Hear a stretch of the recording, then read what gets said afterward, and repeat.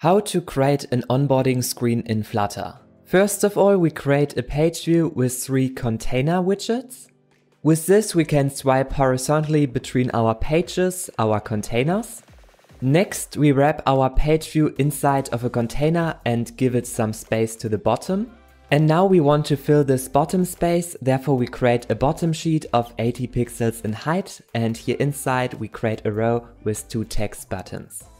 To also add some functionality to these buttons, we go to our page view and add a controller, and within the state we create a page controller.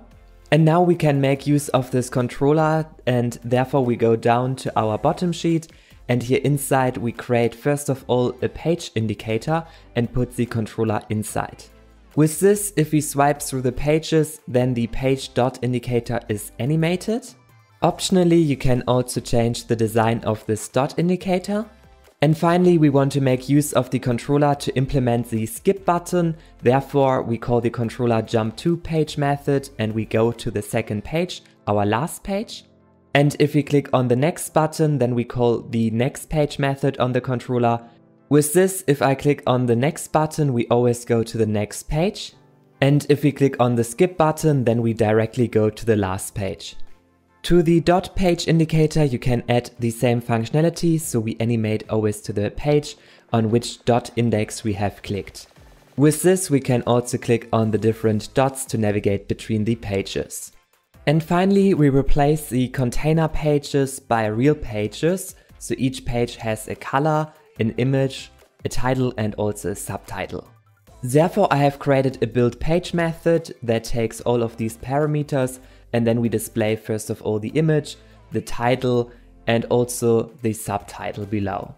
With this, we have a real onboarding design with images, title and subtitle.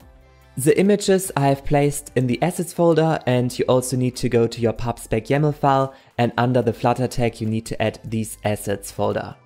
Next, within the page view, we want to check if we have reached the last index, the last page. Then we want to store it inside of a boolean field is last page.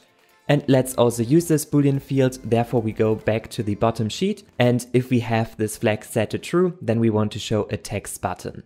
Let's also give the text button a different style. And now if we press on this button, then we want to navigate to the home page, therefore we create a new home page, and I basically create a normal scaffold. Let's also try it out. I click on get started and we go to the home page. A problem is if you restart your app or if you hot restart your application, then you will always go back to the onboarding screen. Therefore, if we click on the get started button, we also want to call the SharedPreferences plugin and set a boolean flag show home to true. This boolean flag is permanently stored on our phone, and now we can also access it if we start our app for the first time, and therefore we get again from the SharedPreferences exactly the same key, this boolean, and then we want to put this boolean into our app, and from our app we get then basically the show home, and if we have the show home flag set to true, then we want to show the home page, otherwise the onboarding page. Let's also try it out. If we click on the get started button, we go to the home page, and this time if we click on hot restart or restart our application, then we also stay on the home page. And from the home page, we also want to log out again, so we create an icon button. And if we click on this logout button, then we want to set this show home flag again to false. And secondly, we also navigate back to the onboarding page.